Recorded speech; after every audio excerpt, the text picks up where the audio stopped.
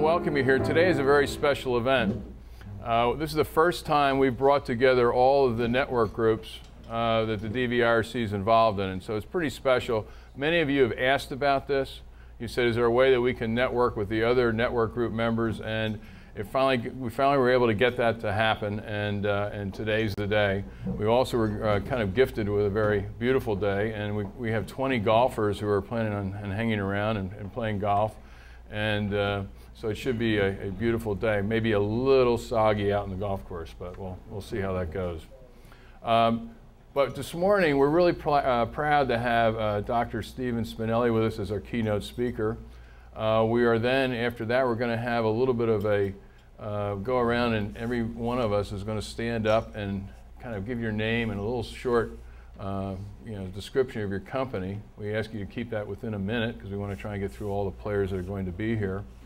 Then we're going to have table topics to give you kind of a chance to mix it up with some other players other than just your normal CEO forum or the council group. So you're going to be able to get to see some of the personalities around the table and how you solve problems, and then we're going to have a report out. So you have a table captain at each of your table. Then we're going to have, after the table topics, the networking, and then for those of you who wish to stay for lunch, and then finally we also have those golf event later today. But anyhow, the thing that I wanted to, we have some guests here today as well, some individuals who are considering joining the group. So we, just for their benefit, we want to share with them that basically what the DVIRC is all about. And the DVIRC is an economic development group, and our focus is strictly in the manufacturing sector. And we try to do and provide services with consulting, the network groups, education, which is like our Institute of World-Class Manufacturing, and of course STEM, science, technology, engineering, and math component of talent development, which we consider very important as far as the feed of skilled talent into the manufacturing sector. So that's really kind of our main drivers of what we're trying to do. Today's event is going to be focused on innovation and growth and leadership. And we're going to be spending some time in that. Our table topics will be geared around that. And what it's all about is trying to help us continue to explore the art of growing the value of a business.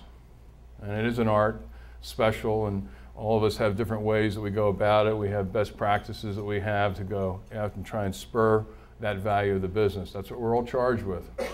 And today, Dr. Spinelli is going to talk about that with us, and he has a great experience. I'm going to read his bio in a moment. But really, growing the business value is what it's all about. And we need to understand that. We need to explore that. So your table topics will be geared that way. Dr. Spinelli is going to be talking around those items as well. And it should be a very, very enjoyable and worthwhile morning. Let me give you a little introduction for Stephen.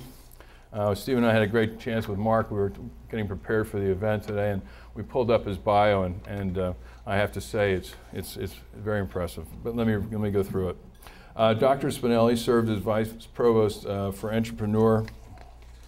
Let me just make sure. For Entrepreneurship and Global Management at Babson College, and created Babson's MBA course in franchising. Prior to this, Dr. Spinelli co-founded Jiffy Lube International in 1979. He is founder of American Oil Change Corporation, Jiffy Lube, and served as its chairman. Dr. Spinelli served as director of Ben Franklin Technology, or serves as director of Ben Franklin Technology Partners of Southeastern PA. He serves as director at the National Foundation for Teaching Entrepreneurship. Dr. Spinelli has researched, written, and lectured extensively in various aspects of entrepreneurship. His work has appeared in publications such as the Journal of Business Venturing and Frontiers of Entrepreneurship, and featured in the Wall Street Journal, Financial Times, Boston Globe, The Entrepreneur, and Inc. magazine. He has authored numerous business cases and is the co-author of New Venture Creation for the 21st Century, Franchising, Pathway to Wealth Creation, Business Plans for the 21st Century, and How to Raise Capital. His newest book is Franchising, Pathway to Wealth Creation. He taught at Babson College in Wellesley, Massachusetts, where he currently serves as director of the Arthur M. Blank Center for Entrepreneurship and chair of the Entrepreneurship Division. He has been a member of the Babson College faculty since 1993. Dr. Spinelli graduated from McDaniel College, now Western Maryland College, in 1977 with a BA in economics. He earned his MBA from Babson in 1991 and his Ph.D. in economics from the University of London's Imperial College. It's my pleasure to introduce Dr. Spinelli. And by the way, I just want to mention his current role right now is he is president of Philadelphia University, okay, and has been there since 2007. Dr. Spinelli, welcome.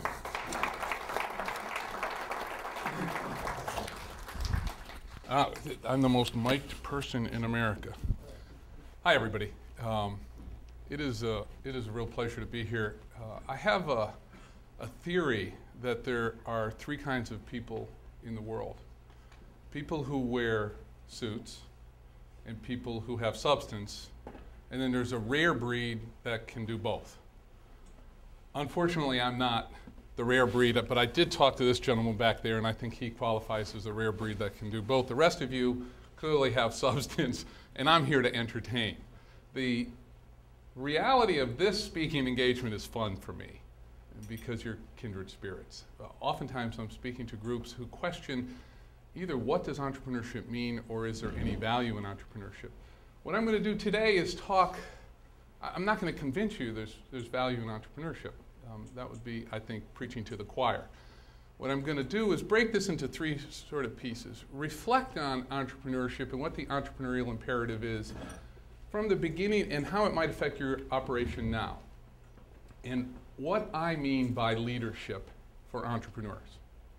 And it's different than other applications. So what I mean as leadership for entrepreneurs. I'm going to talk a little bit about who I am and why entrepreneurship is important to me as a little bit of that. And then I'm going to go briefly into some work that I've been doing over the last 3 or 4 years on value creation, especially in the segments you might be in. And we've done a lot of work and a lot of research, and I work with some companies, one in particular that buys small and medium enterprises and looks for particular characteristics of those enterprises when they're buying them. It is a proxy for value creation. So what are the things that have happened over the last, and I've gone back into their data set, and I've been working with them for the last 4 years on what they're currently buying, acquired probably 14 or 15 companies over that time, varying sizes from $2 million company to a $400 million company. So it's been really varied. And while I'll show you what I think the perfect deal is, we've never had one. You know, there is no such thing as a perfect deal, but I'll show you what we would see as a perfect deal. And then I'm going to do a brief ad for Philadelphia University and what we're trying to do, and it would be fun for me to get a bit of a sanity check and see if you think I'm being entrepreneurial there or not. I mean, it is a fun role for me to move into, to sort of put my money where my mouth is. I've been an entrepreneur and I've been a teacher. I understand it's harder to be an entrepreneur. I've been on both sides of that. I sleep better when I'm teaching. I make a lot more money when I'm entrepreneuring, but I know it's a lot harder to be an entrepreneur than it is to be a teacher. And I have a great deal of respect for what you do. Now let's see if I can make this actually work. May I ask you to help? Sure. We have a very special high-tech approach to this. Would you hold that in front of the speaker and see if we can make this work? Sure.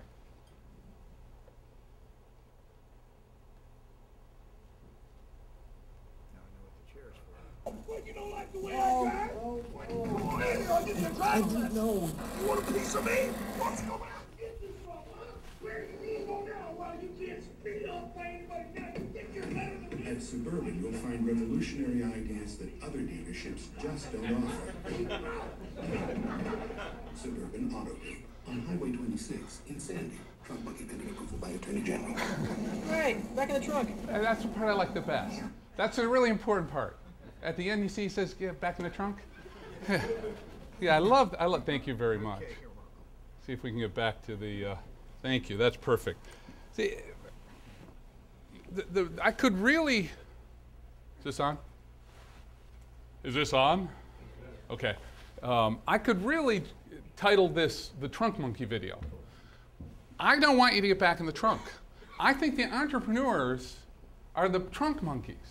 And historically, we're the ones that when all the things go wrong, when we need a fix about something, when there's really an important thing to do, who do you call? Call the entrepreneur and they'll figure out a new business plan, they'll find a new company, they'll solve the problem, and then get the hell back in the trunk. Don't get in the trunk. If I say nothing else, grab your crowbar and start driving. And I think that it's an imperative. I think that we're at a point in economic development that we don't have any choice as an economy. It is either be entrepreneurial or fail. And I'm not just talking to those, it's more fun talking to you because you get it, frankly. I mean, or you wouldn't have these companies.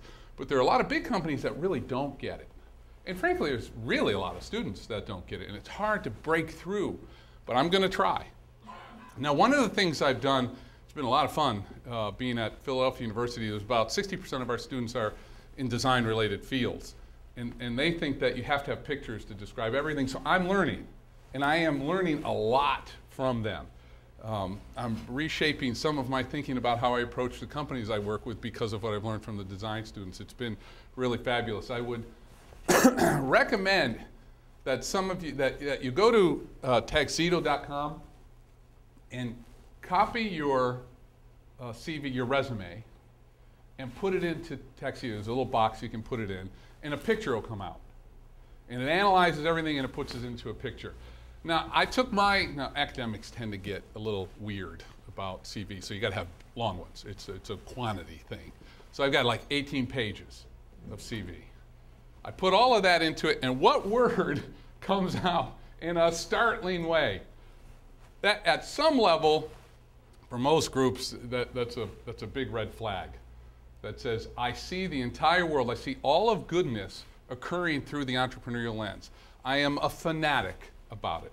Everything I do, everything I see, I think is the font of all goodness in that is entrepreneurship. Now, I understand there is a dark side to entrepreneurship. For me, the dark side of entrepreneurship is hubris.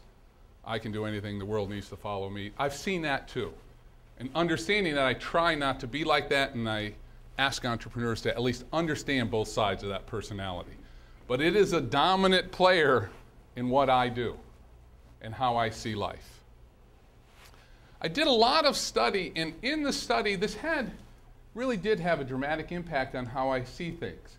I like to study, and I like to write, and I like to think about things. But I learned more about action and about value creation through the companies I've worked with. I've either started or invested in or serve on the board of a lot of companies. These are some of the fun ones. This is a former student, nextworth.com. You should go on and buy a lot of stuff from him. Disclaimer, I am an investor in the company too. WellPet is a fantastic company that does gourmet pet food and growing like crazy. Planet Fitness, I don't know if you know about it. Elmer's, an iconic old brand that we're trying to bring back and do some special things with. And it all, for me, all started with Jiffy Lube. Jiffy Lube was an interesting company because I was at what was then Western Maryland College, now McDaniel College, and I played football there. It was a Division III school. I was the toughest guy in the world. I just wasn't very fast or very talented, but I'd hit anybody anytime as hard as I could. And the coach thought that was good. Not particularly talented, but good, and it might serve me in business. He was a retired entrepreneur. He retired at about 35 and went into coaching. He was a retired entrepreneur, and he said, after a couple of years, let's bring together some of these guys that can hit hard. And because there's no future in football for them, but hitting hard is maybe not a bad thing. So let's bring them together and let's do something. This was an amazing imperative he gave us. Let's do something that changes the way America does something. Let's create a business that changes the way America does something. Now, I was 23. Oh man, I was just the most excited guy in the world. He says, could you go through that door? I'm knocking down the whole wall. I mean, that's just about as exciting as you can get. And I didn't have any money. So what was I going to lose? That was, it was all his money. And there were 4 of us that went off, and we actually found Jiffy Lube. We were going, how serendipity is a big part of this whole shtick. We went out to, it was 1979. And there's a number of people in this room who remember 1979. And there was a gas crisis, and gas got up to $2 in 1979. And it was going to be a big crisis. And we were talking about energy and energy efficiency and all of that cool stuff. And there was a windmill company out in Ogden, Utah. So we were going to go out there and we were going to do windmills. I always thought Don Quixote would have been a great logo for this group. We go out there, it doesn't work, and we find a company. While we're out there, we see a company called Jiffy Lube. And we see this store and the sign over, and there's a bunch of cars lined up. Anybody been to Ogden, Utah? Really? God bless you. There's like 3 people in the world that have ever been to Ogden. There's more deer in Ogden, Utah than people. Lovely town. It really is. You say that about all of Utah. That's right. At least most of you, you're right.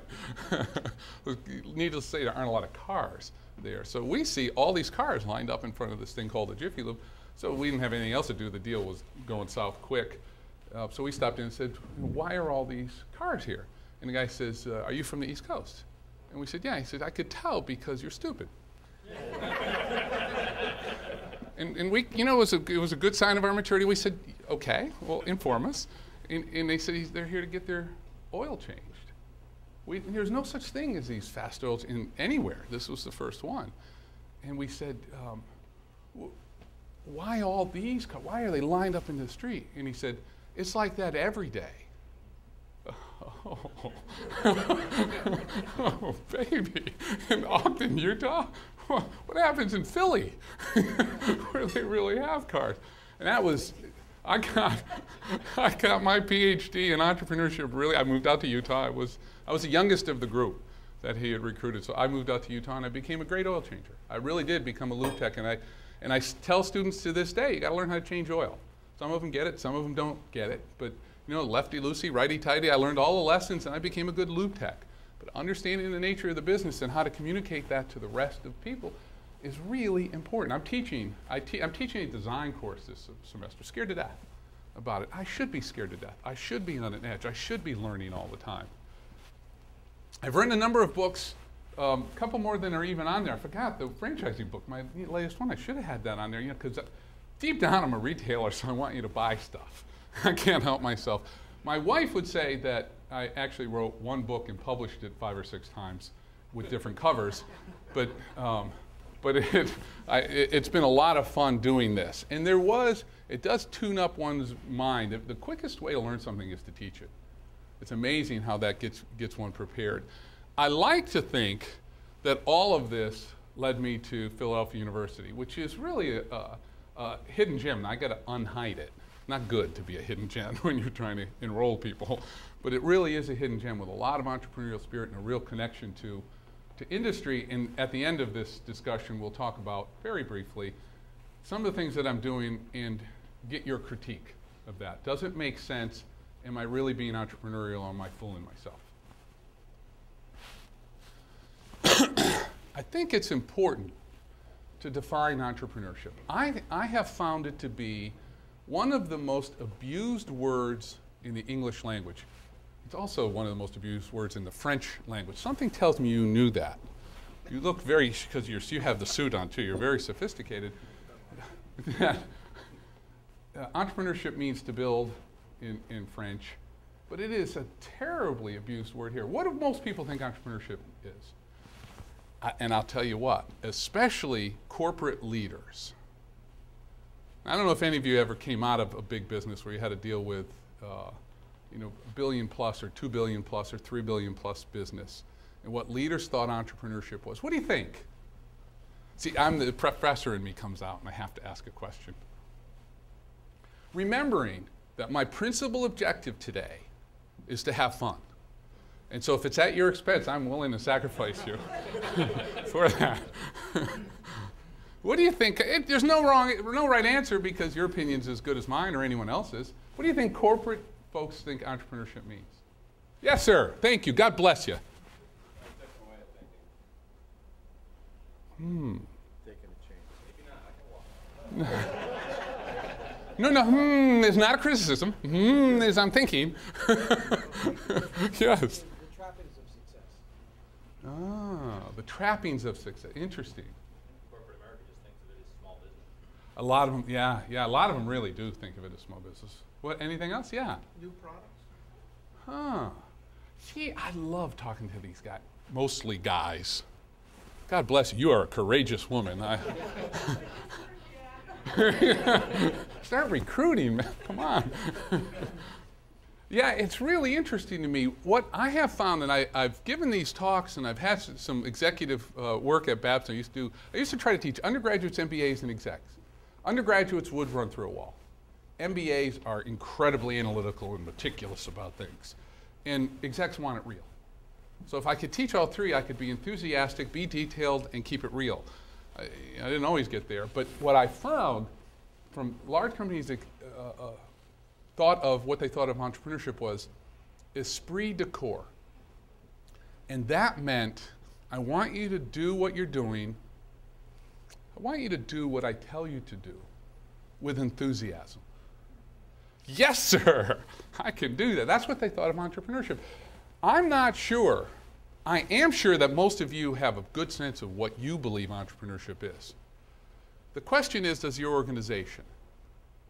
And the older you get, and I don't mean personally, chronologically, I mean the older the company gets, and sometimes the more successful the company gets, the farther from their roots and their understanding of what the entrepreneurial spirit really is in your company. And part of leadership, for me, is constantly reinforcing the message of why we're here. What does this mean? If you don't do it, it will atrophy. I guarantee it. There's very few guarantees in life, but I can guarantee if you don't reinforce what the basis of your company is, what the mentality and the spirit of it is, it will atrophy. It will cost you a lot of money and a lot of heartache because of it. Now, some of the words I have here, a way of thinking and acting that is opportunity obsessed, holistic in nature, and leadership balanced. Important, again, you're talking to the fanatic and you know a little bit about my history. Thinking and acting. Thought without action is frivolous. When I say that in front of academics is when they usually leave or turn me off.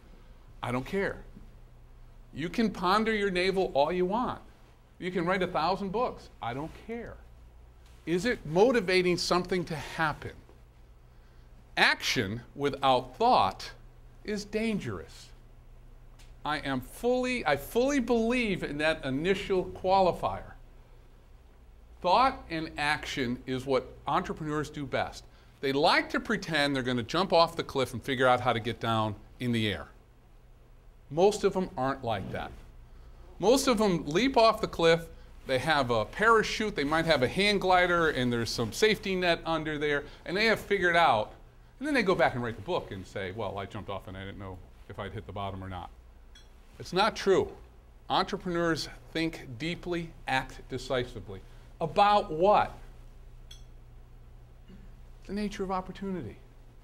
And not only opportunity, but their opportunity. I love telling this story. I wrote this definition, and with a co-author who's just a genius and a wonderful guy, was one of the founders of the cellular phone industry, and a Ph.D. from Harvard, and just a genius, a guy named Jeff Timmons. He's since passed, but I think about him every day. When we wrote this, I sent it to my sister, who was a brilliant writer and a psychologist. The psychologist is an important piece of this because she read it and she said, it's well written, it's understandable, it gets to the point, but the obsessed word bothers me. As a psychologist, obsessed is a pathology. That means you're sick. I said, oh good, that's the word I want. Yeah, that's the way you're sick of, you're always thinking about it. You can't stop. You can't turn it off. Is your organization like that? Does your organization understand the nature of your opportunity? Will they think deeply and act decisively about it? And are they obsessed with it? Maybe. I'm asking you to do a gut check on that and to look at your organization, have a discussion with them about it. Holistic in nature is an interesting one. And it's particularly problematic, I'll talk about this later, in higher education. But I see it in a lot of companies. The larger you get, the more siloed you get. This is your job. This is your job. This is your job. Deeper, deeper, deeper. I understand that, but they're going to lose sight of what the objectives are. They're going to think their objective is getting their task done, not building the kind of wealth that you're looking for or seeking the opportunity that you seek. So keeping those blinders as wide as you can, and I understand nobody sees everything. I'm not asking for people to be perfect, but I'm asking you to open them up, and I think there's ways to do that. We can talk about that later. And leadership balance is a fun one for me because there's a lot of meetings. The first one being, What is the nature of this organization, the mission of this organization? Why are we entrepreneurial? Why is that important?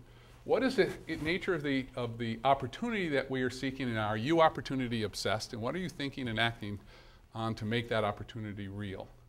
That is persistently your job as a leader to do. I'm going to talk about a model, or a balanced model, that I'm going to hope you'll get into too. And why do we do it? Here's where many groups who are not in business would criticize me. For the purpose of value creation and capture. That's when they usually say, the academics usually say, I knew it was about being a greedy bastard.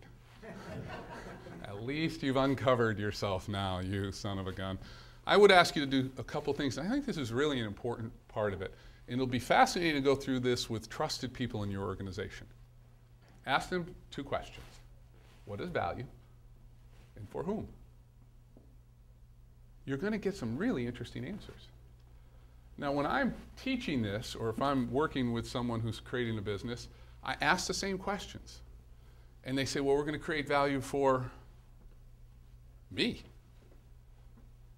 my partners, my investors.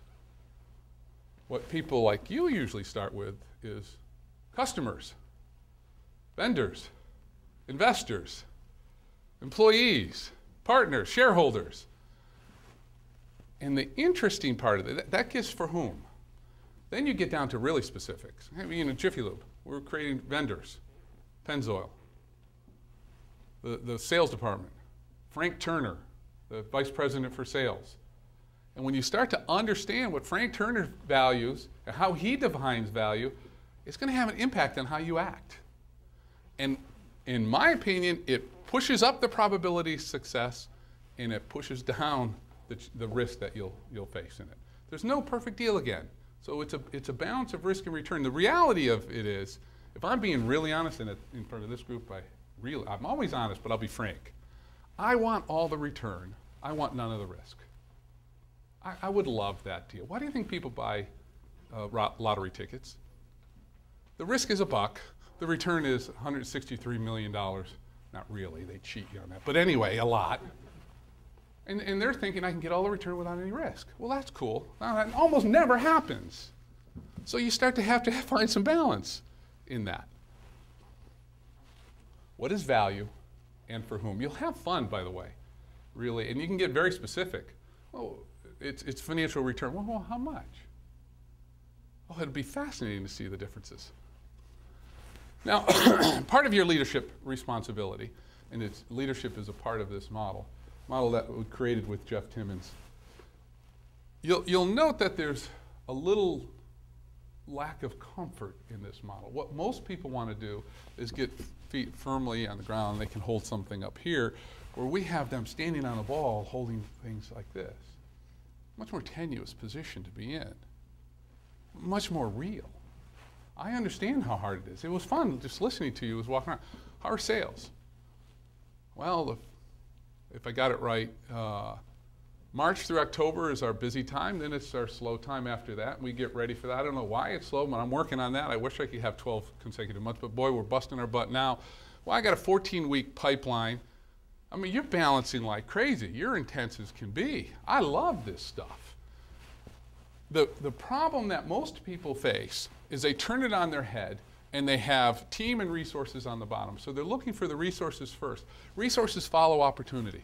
That's why discussing the nature and extent and obsessing about the nature of your opportunity is so important in the organization. You can't keep that balance without really focusing on opportunity. Opportunity, the size and shape of opportunity dictates the size and shape of the other two, not the other way around. If you put Bill Gates on a startup software, I bet it'd fail. It'd be fun for him to see this. Hey, Bill. You know, it'd be the team circle would be just huge, and the other parts would fall over. Your job is to try to keep that balanced. Now, you'll note, what I like to say is, all of this around, this is the world, this is the universe, and all around it is threats and forces and competition, and they're trying to get in and knock your deal over. And sometimes they get in, and there's fits and there's gaps. And identifying what the strengths and the weaknesses are of your plan is a constant job of being a great entrepreneur. And you could call this your plan, your concept, your 1 year forward. You could do all kinds, you can call anything you want, but I think you get the point. How do we get these lines as close to solid as possible? Understanding we'll never get a perfect deal. Leadership, communication, and creativity. We'll talk a little bit more about that as we go along. But you are the leader of that model. I think the perfect entrepreneurial organization, people walk around with that in their mind, on the forefront of their mind. How balanced is this model? What's the nature of the opportunity? Has that dictated the team and the resources, and do I have that balance? What are the fits and what are the gaps in that model, and what am I doing to strengthen it? Imagine if every employee said that every day, all the time.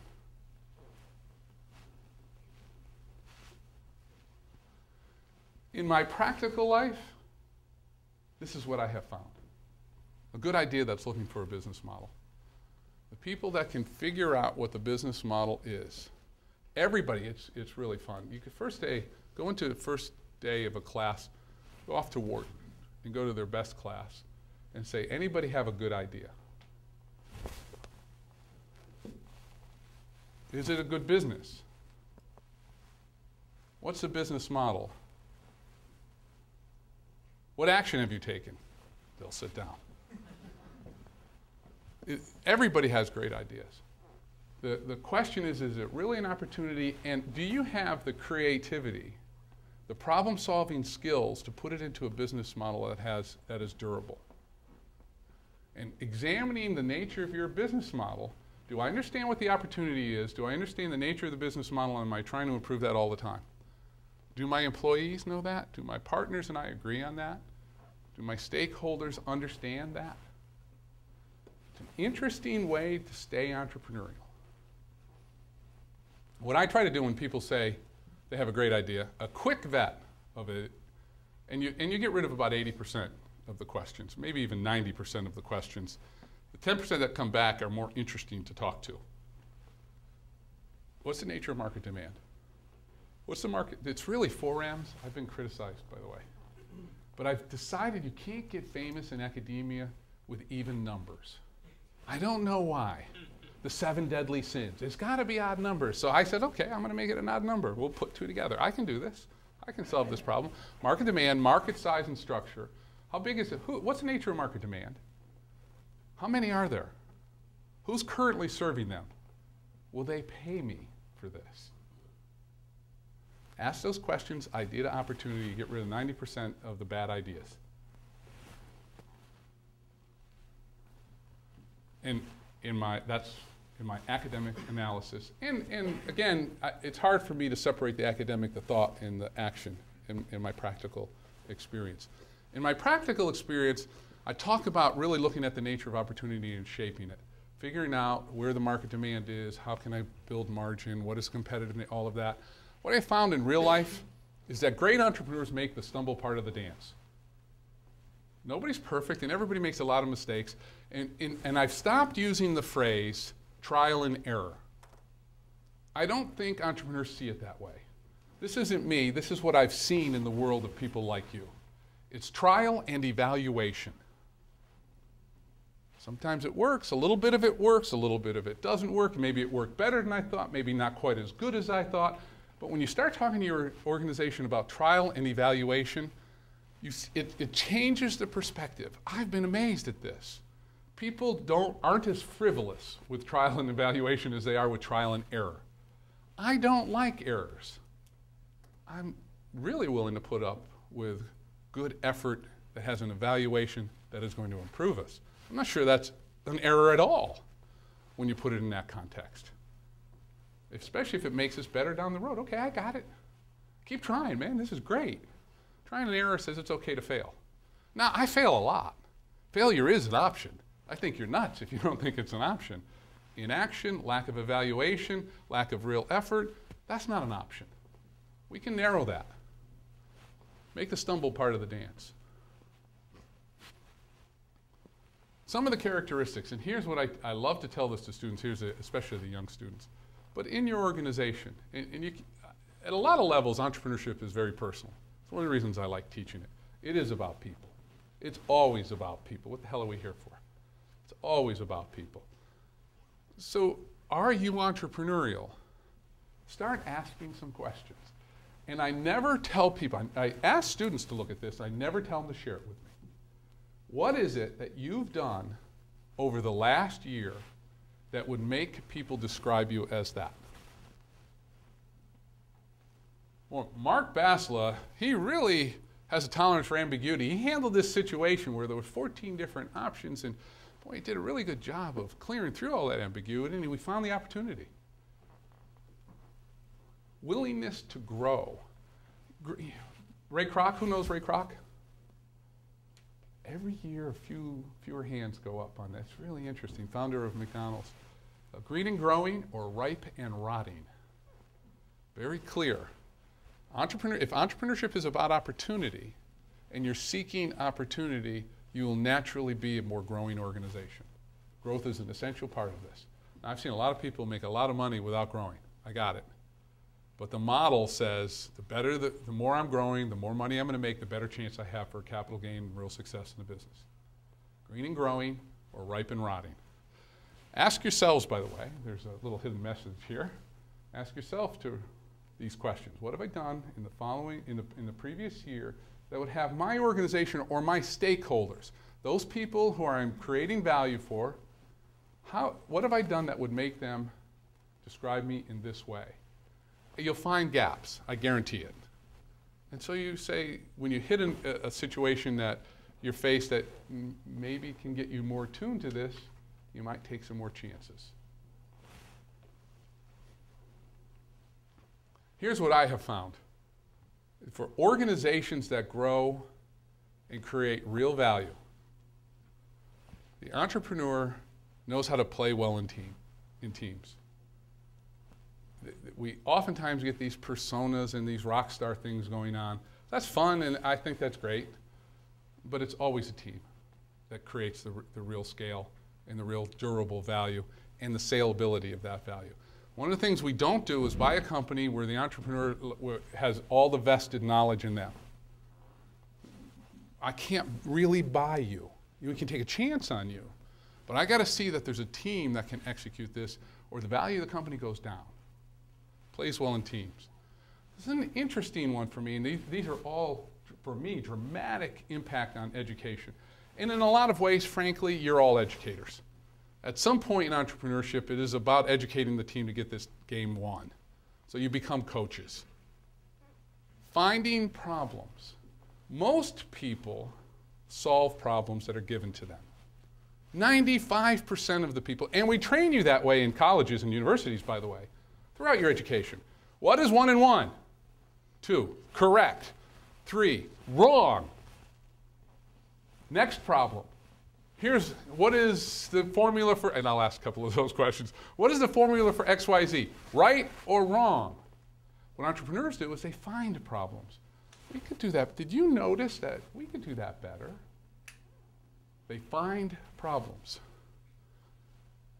And typically, and I find this fascinating, I'll talk to entrepreneurs. Now, I've written 30 or so business cases. We're pretty in-depth cases about the entrepreneurial process, usually focusing on the entrepreneur as the protagonist. And I've interviewed 250 or 300 entrepreneurs from startups to mega billionaires. And they all say, I had this idea and I stayed with it like a laser beam. Never have they done that. Never, not once. You get into and I don't contradict them because I don't want them mad and leaving. But what I find is, they say, well, we were going here and then we saw this and we pivoted here and we had laid out these 4 things, so I knew they'd be there. Well, they had done all their homework to know they'd be there. So they started to see, wow, we're going to follow the river because that's where the water is and there's no mountains and it'll go through and they really understood the map. And all this nimbleness and instinct that we attribute to entrepreneurship is a problem-solving technique or characteristic. They map it out so when they get to a problem, they see where the pivot points are. I find it absolutely fascinating. I could map that out for 200 or 300 entrepreneurs that I've talked to, that I've interviewed, about how they look at how they map the solutions and they pivot at key points. Play well in teams, find problems, map solutions. So you got to be reasonably smart, like something above room temperature to be an entrepreneur. You have to have some affinity for people, probably more than IQ. P2Q? This is a trick question. That's one of them. Perseverance, persistence. Second one? Nope, that's in the E, but thank you. Nope. Well, although that's a really, I could do a 3 on that one. Perspiration.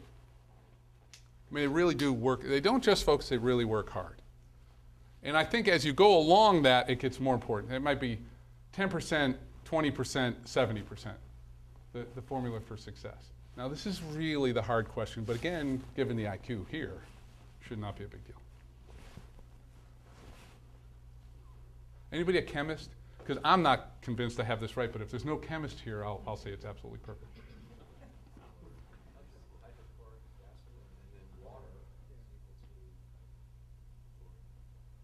Oh, you guys are good. You're the only group that even came close to this. But now he's irritated because he doesn't have it exactly. This is the best I could find for the formula for stomach acid. I'm not sure it's exactly right, but it's the best I could find for stomach acid. So it's intelligence quotient, emotional quotients, persistence and perspiration modified by stomach lining, and how much tolerance you have for the acid swirling around in your gut. There is no one that I've ever met. People have different widths, and I could do a predictor on the width of someone's stomach lining, but let me tell you, it has an effect. And everybody has stomach lining issues. All right, now, who knows who that is? Who said that? I love you. And why is he famous? Besides, he works at Philadelphia. He's probably the best basketball coach in the country. Oh, no, I really do. Now I'm going to go hug you. This is because I'm going to have to restrain myself here. He's also the winningest basketball coach in the history of men's NCAA basketball, which is just a thrill, and he's a terrific guy. So I thought in sort of honor of Herb, we would do a little video. Now, can't talk. Have to be completely quiet. There's no sound on this, or it's not good enough.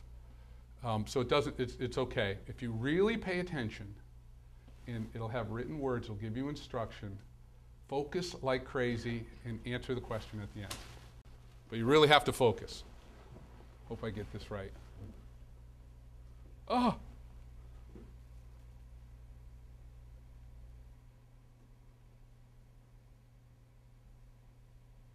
Slightly concerned. This is a test of selective Ah! attention. It worked well, but... Count how many times the Oh, players ah, pass the basketball.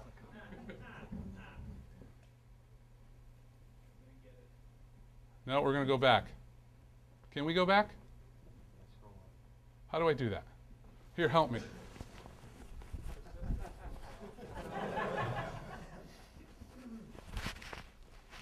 God bless you, man. Thank you. I should have known one of you guys were going to be able to do this. And then do it as a widescreen. And okay, can't ask any questions. Now you've got a hint, but.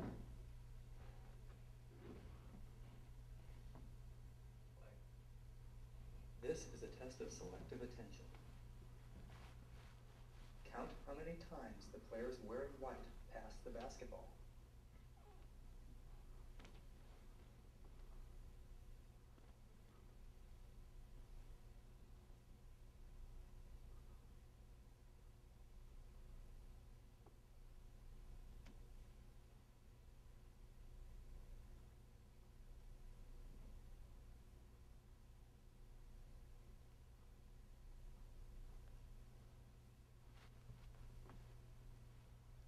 How many passes did you count? 14. The correct answer is 15 passes. But did you see the gorilla?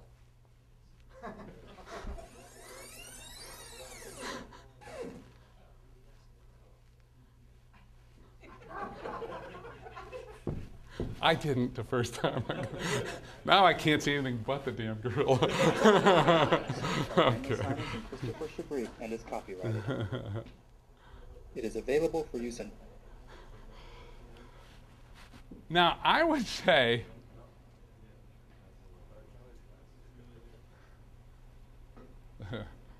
giving away all my little... Did it work? Yeah. Keeping your organization focused is a double-edged sword. Now, I got to tell you, how many people saw the gorilla? Wow, more than about 50% of the people, or it's more like 60% of the people, never see the gorilla. Not on the first try. Now, if you ever watch this again, all you'll see is the gorilla. I mean, it's just so obvious. But about 50% of the people don't see the gorilla. I make no judgment whether that's good or bad, neither do the authors of this. But it is about asking the right questions and getting people to focus on the right things. Did we say, keep your eyes open for special problems that might occur or special circumstances that might lead to an opportunity? Or did we say focus like crazy, like I did, and count 50? I got 15, by the way. Those of you who got 14, I know which one you missed because I've done this so many times. I got it. We were told, to count the basketball passes. We weren't told to look for other opportunities in this. And it's really, really, if you can miss the gorilla, could you miss something your customer needs or something that happened in the marketplace? It's really interesting. Now, I believe that persistence is fueled by belief in the mission, and the mission is around entrepreneurship and is particular to your company. I will tell you, and I have a particular issue here that it doesn't bother me if we have a capital gain here. I think that oftentimes is one of the advantages of capitalism and of entrepreneurship is that there's a touchdown to be gained in this game. That we can carry the ball and we can bump into people, and sometimes we score a touchdown and it feels good and we win the game. And we have a pretty good measure of that. I like saying that I'm at Philadelphia University as president, I'm working harder than I've ever worked without the prospect of a capital gain.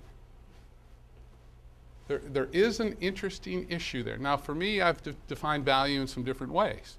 And I have to constantly remind myself of what is it you're trying to do and how do you define value. Now, I want to focus just real quickly on this insight problems versus creativity. Too many people think of creativity as the source of real value. I think what I've seen in entrepreneurs is they have insight into what the nature of the problem is. They find the problems and they build them into business models. That's very different than creativity, and typically the difference really results in value creation from solving insight problems versus just creativity. And managing that can be very difficult.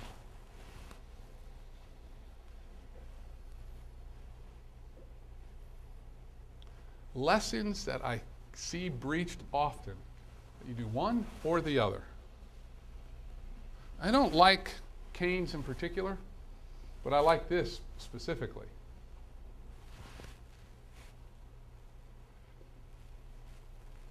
Remembering the roots.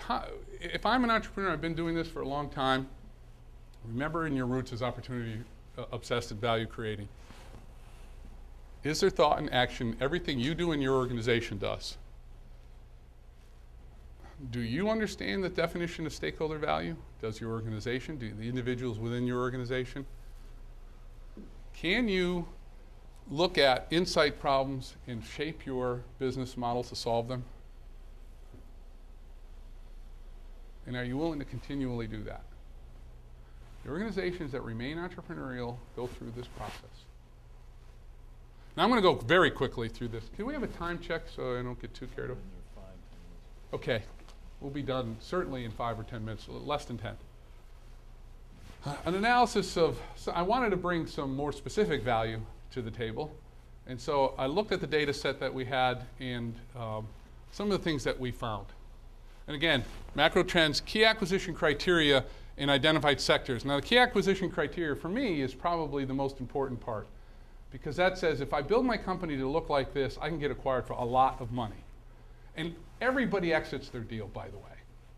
We sell it, we die, somebody inherits it, we give it to our kids, something happens. You're going to exit the deal unless you've figured out the fountain of youth.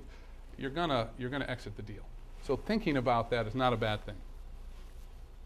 Some of the macro trends that we use that says, what is the larger lens that will allow us to start to focus on industries that we think are going to create value over the long term? And typically the acquisition is a 10 to 20 year hold for this organization in particular that I'm working with. The key acquisition criteria, and the plus part is your organization, and what are you doing to make that plus?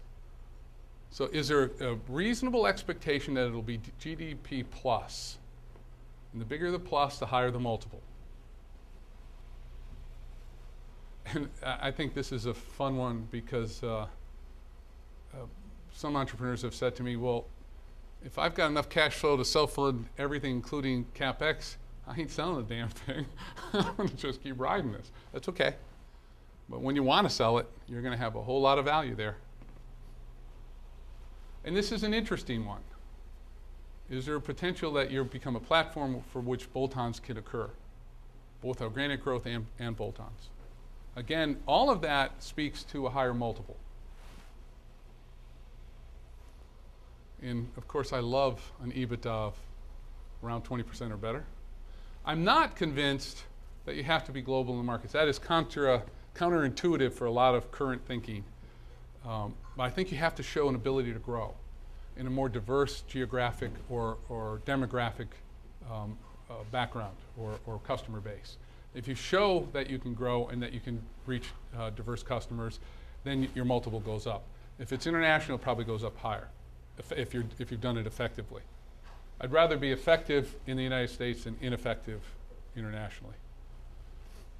Some sectors that we've looked at with special interest because we think they follow the macro trends, and then we look for the individual company specifics within it. And that's that. I might put this on your website or give it to you so that if people wanted to look, especially at that part, they might spend more time and be happy to talk to anybody about it and why those numbers became important or those characteristics became important. Then I want to talk to you for the last couple of minutes about Philadelphia University and what I'm trying to do. It is I call it a 126-year-old startup. There are very few people in the world that understand what I mean by that. So I go in and I see this incredibly entrepreneurial set of pods going on. All these little components of entrepreneurship, but they've sort of lost their way about who they were. They're Philadelphia College of Textiles and Science. And there's still huge, I mean, there's one building full of machines that look like they were built somewhere in 1823. I mean, it was just wild. But then there were incredibly interesting things that they're doing in science for the government in uniform, 21st century uniform development. So there's this bizarre kind of contradictions going on there. So I go back to my theory of entrepreneurship and the 7 steps to becoming more entrepreneurial, and you're going through a process and says, what is the nature of this opportunity? How do we shape it? How do we bring a brand to it? How do we do all those things that I've said today I think you ought to be doing? We settled upon the thinking. This is important because I do see both sides of, it's really important for me to reiterate this.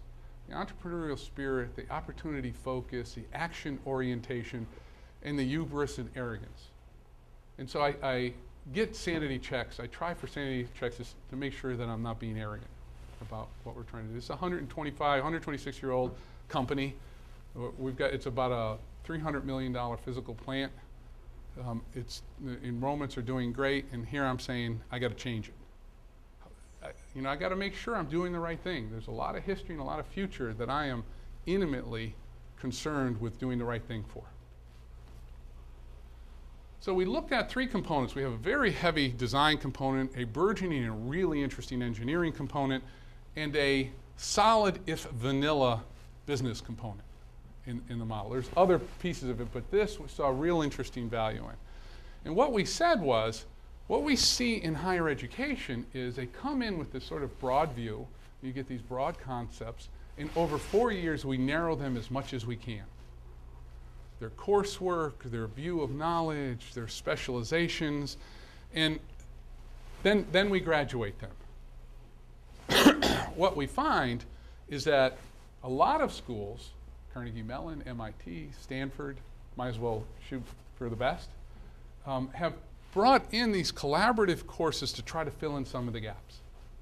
And they're very cool courses, and with their permission, we've copied a lot of their thinking. We've invited them into campus. We've gone and visited them at their campuses. Brilliant, brilliant people who have done amazing things in very large institutions. We think we have a competitive advantage because we're small. So how do we be small but act larger? Fill those gaps.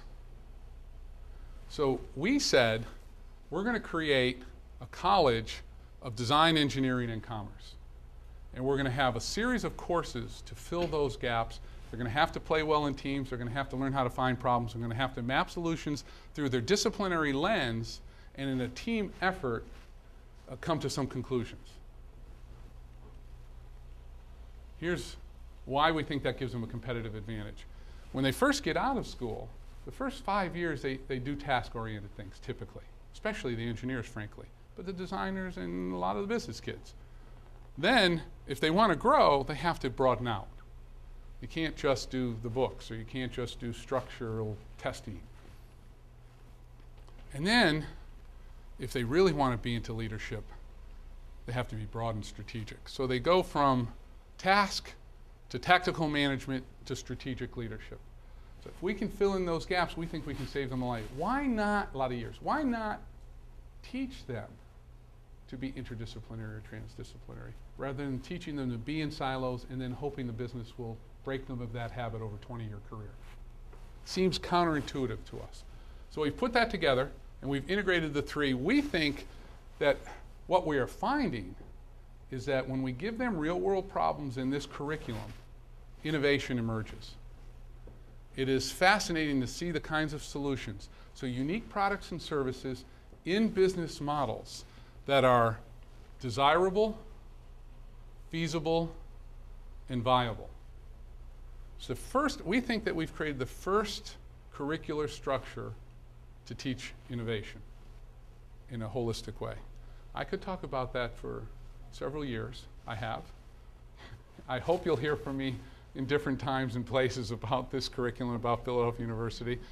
I am desperately interested in your success because I think it has a direct relationship to my success and the success of this economy. I'm most appreciative of, Barry, you're giving me the chance to speak here and to meet these fine folks. Thank you very much. Thank you.